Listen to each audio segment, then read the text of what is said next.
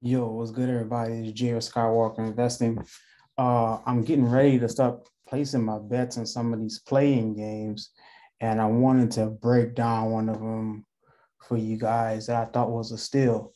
So right now, I'm looking at the Clippers versus the Wolves, and they have the Clippers actually, at least on DraftKings. You want a line shop, you want to check out other sports books, but the spread right now it's plus 3.5, right?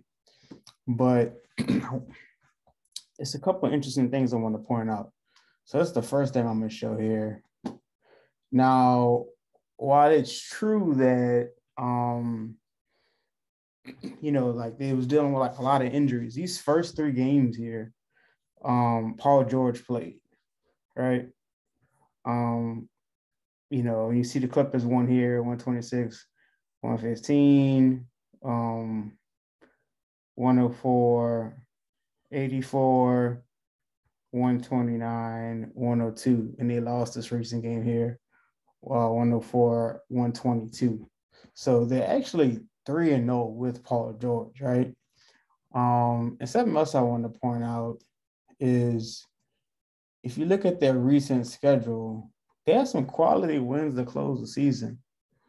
They have some wins I really like. Like, okay, you had a close one here against the Bulls. Bulls are a playoff team, pretty good team here. Jazz is a playoff team, close one here against the Jazz, but they beat the Bucks here, 153, 119. I'm not sure who all played, but the Bucks still a quality team. The Pelicans are a quality team and they're playing as well. They won this game. I've seen Phoenix bench beat people this season. They won this game recently as well, and they won these last two games, which they should have, which tells me that. And we know just from the fact that Paul George and Kawhi Leonard hasn't played, they've kept up, and their record right now is 42-40, right? So they're on a 5-game win streak. So we know like it's not a bunch of scrubs. You still got Robert Covington, you still got Reggie Jackson. You got people. You got some people who held their own basically. You know what I mean? Um, Amir Coffey has had a pretty good season. You know what I mean? They still got Luke Kennard, who's had a pretty good season. Terrence Mann's a really good bench player.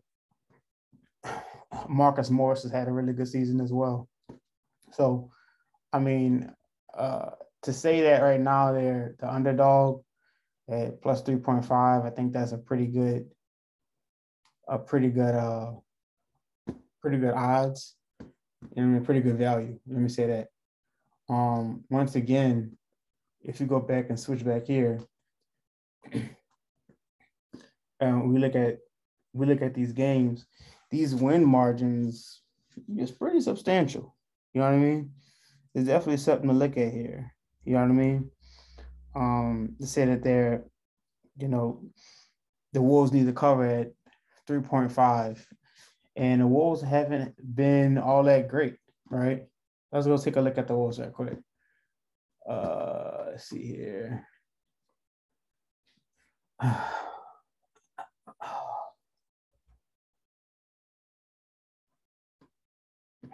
Okay, here we go. Yeah, so if you come here, all right, lost against the Bulls here, right? They beat the Spurs, just practically don't have anybody. They won against the Wizards, practically don't have anybody. They barely beat the Rockets. I mean, come on, man. Like worst team in the league right now. Um, they beat the Nuggets. That was a quality win. Lost against the Raptors playoff team. Lost against the Celtics playoff team. Won against the Mavericks. I'm not sure quite what happened here. Um, Lost against the Suns playoff team. Lost against the Mavericks right here. So they played close. That's interesting here. So I mean, there's some things about the Wolves, unless Carl Anthony Towns has one of those games which he's capable of doing. And we know Anthony Edwards, he can blow up at any moment too. Like, I think the value is in taking the Clippers. But I just want to share that with y'all. Have y'all looked that over?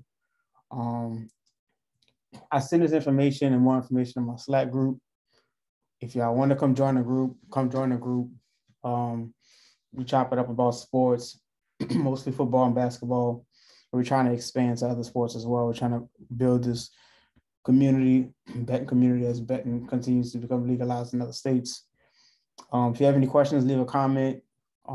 Check out the website, shoot me an email. And that's it. Thank you.